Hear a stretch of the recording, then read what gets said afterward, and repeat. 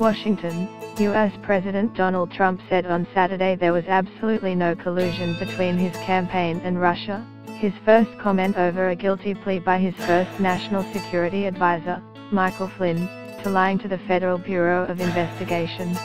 "What has been shown is no collusion, no collusion," Trump told reporters as he departed the White House for fundraising events in New York.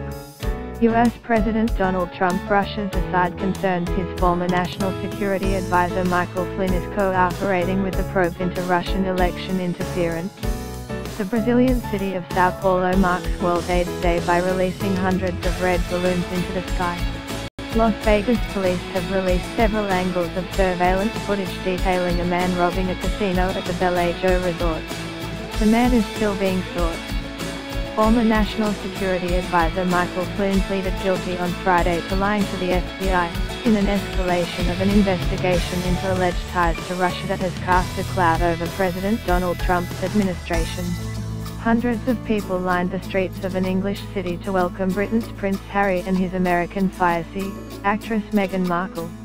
Donald Trump's former National Security Advisor Michael Flynn is expected to plead guilty after he was charged with lying to the FBI about his contacts with Russia's ambassador to the United States. Argentina has ended a rescue operation for 44 crew members on a submarine that disappeared in mid-November, though it will continue trying to locate the vessel.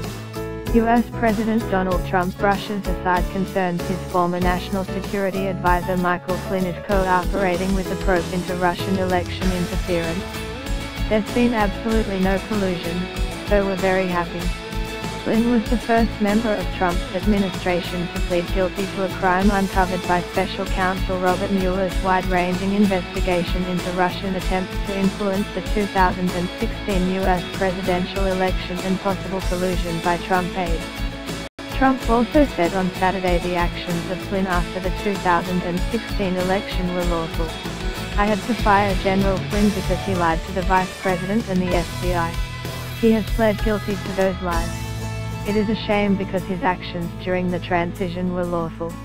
There was nothing to hide," Trump said in a tweet. The retired U.S. Army Lieutenant General admitted in a Washington court that he lied to FBI investigators about his discussions last December with Russia's then ambassador to the United States, Sergei Kislyak. Get the latest news and updates emailed straight to your inbox.